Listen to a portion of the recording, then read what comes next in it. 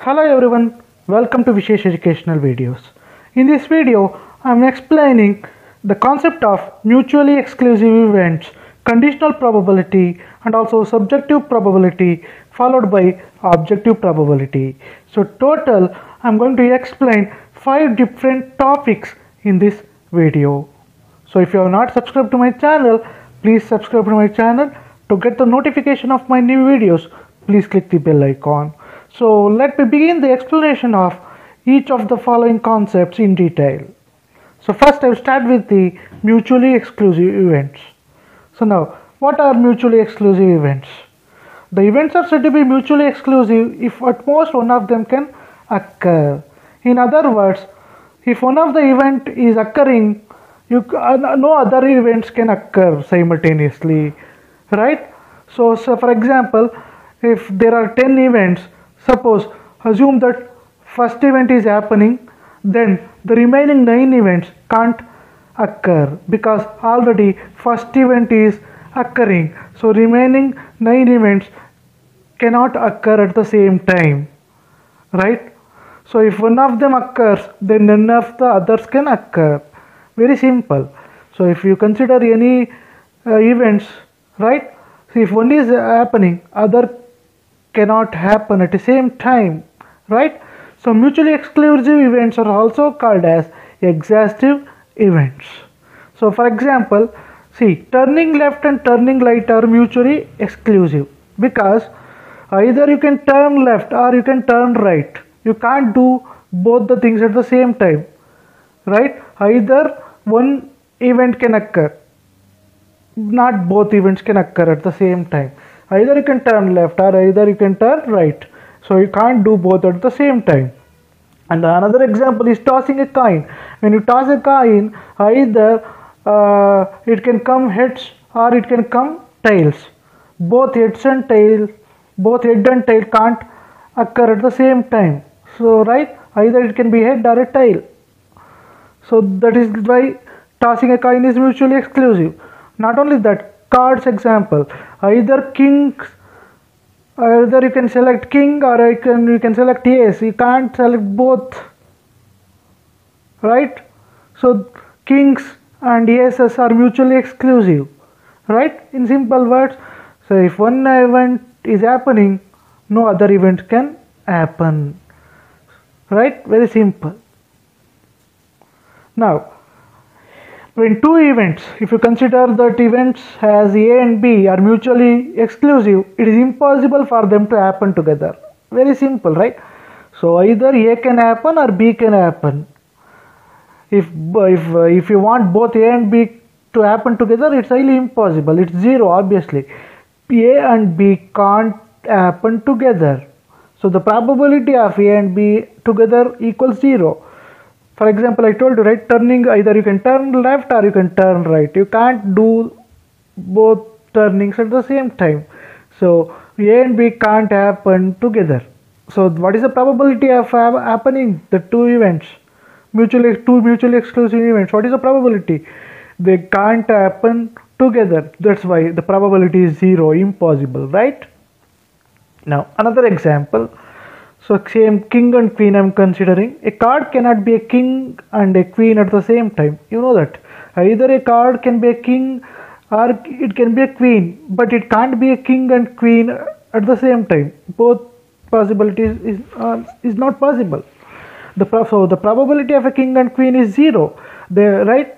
But your output can be king or queen. Either your output can be a king or a queen, but it can't be king and a queen. Don't get confused. Suppose if you have any doubts, you can post your doubt in the comment section, right? So, but for mutually exclusive events, the probability of A or B. So, how to find out the total probability? P of A or B is equal to P of A plus P of B. So, either king can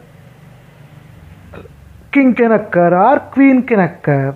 So that's why if you add both king and queen, you are going to get total probability. So the probability of A or B equals the probability of A plus probability of B.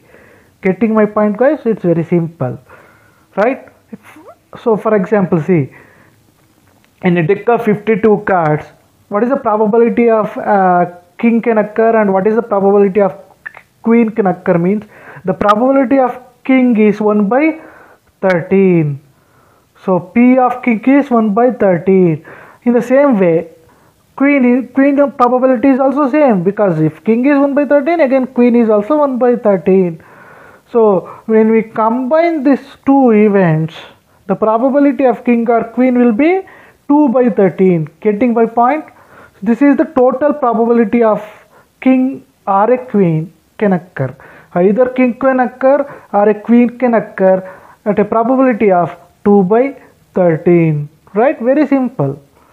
Right? So this is the total probability. This is the probably you can select king or a queen 2 by 13 times. Getting my point? So, but if you consider P of king and queen, obviously it is 0.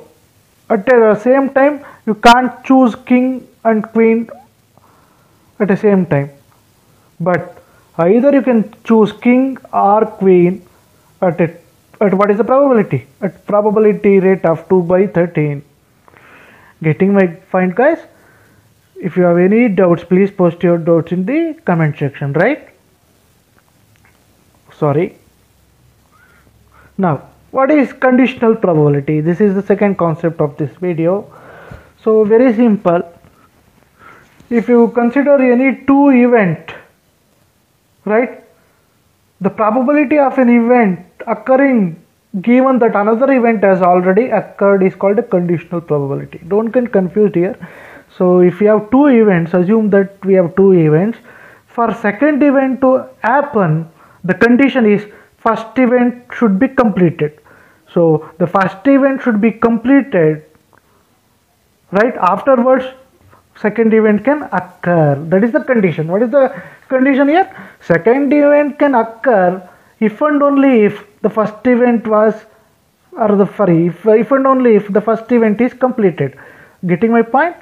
So if and only if the first event is completed, then the second event can occur. Very simple. That's why it's conditional probability. That is the condition. For a second event to happen, first event should be completed.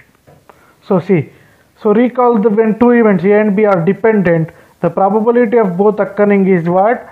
P of A into P of B. So I don't want to confuse you guys.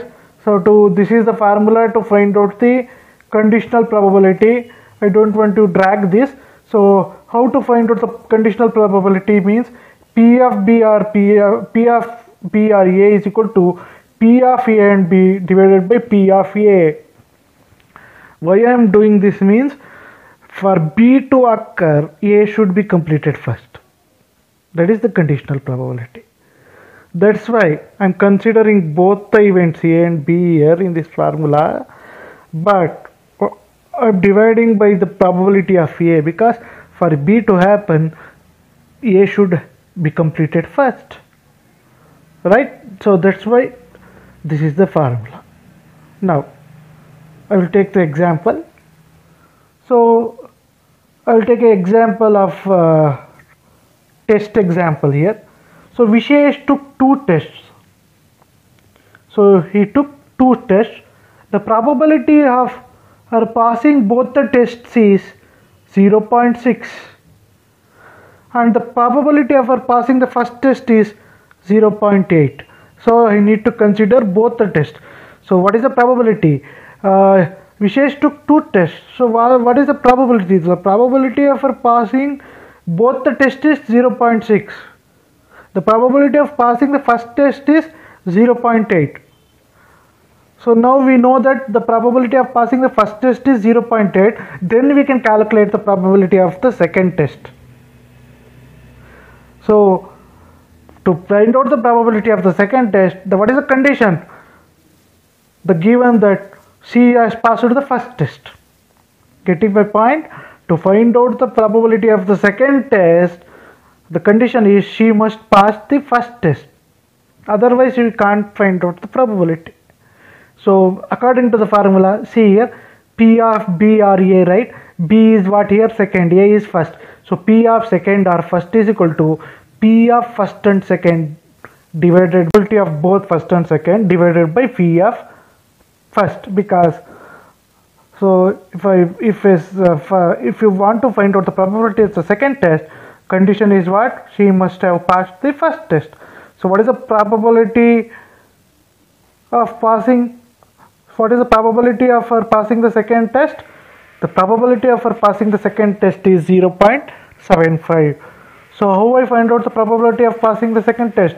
By considering the probability of her passing the first test. So this is the condition. To find out the probability of the second test, she must have passed the first test. Getting my point? Suppose if you have any doubts, please post your doubts in the comment section. So next I will take subjective probability. So subjective probability refers to the probability of something happening based on individual's own experience or personal judgment. In simple words, so I am going to predict the probability not by any fact or not by any logic. I am not using any logic here to predict the probability. I am going to predict the probability by using my own experience and my personal judgment. I am not using any logic here. Based on my gut instinct, I am going to predict the probability. That is subjective probability. It is purely dependent on the subject. It's purely dependent on that particular person who is going to predict that probability. Right? So it's based on his own experience. It's based on his own personal judgment. And this subjective probability can differ from person to person because it is created from the opinion of the individual, not on the fact. So it is purely based on the opinion of an individual and it's not based on the fact. That's why subjective probability can differ from person to person. I'm going to suppose if I can tell the probability is 6, other person can tell the probability is 10 because it's his opinion and this is my opinion. So it's entirely different from person to person because I'm not using any fact here to predict the probability, right? So I'm going to consider examples here.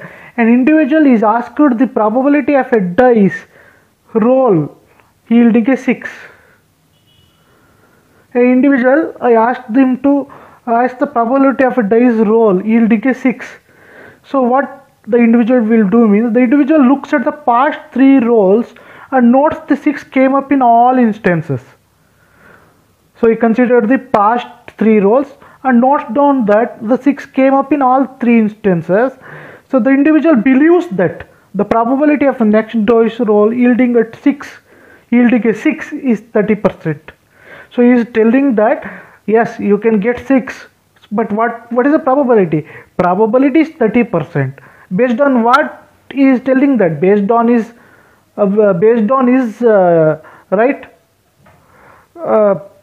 personal judgment, right? Based on his personal judgment, he is predicting that output can be a 6. So what is the percentage? 30%.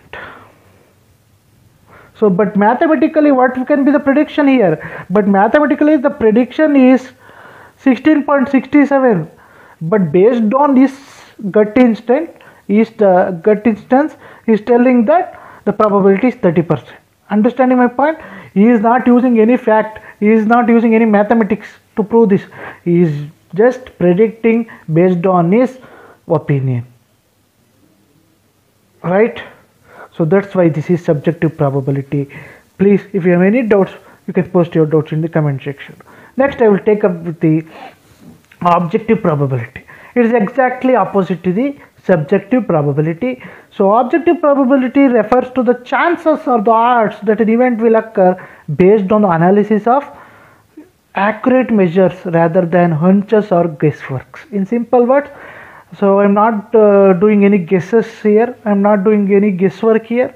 Other than that, I'm using a proper logic to predict the probability here. Each measure is recorded observation, or it's actually it is a fact. It is not any guesswork. It is a long history of collected data. It can be a long history of collected data, and it can be a recorded observation. It can be a mathematical calculation. That means, in simple words, I'm not doing any guesswork here.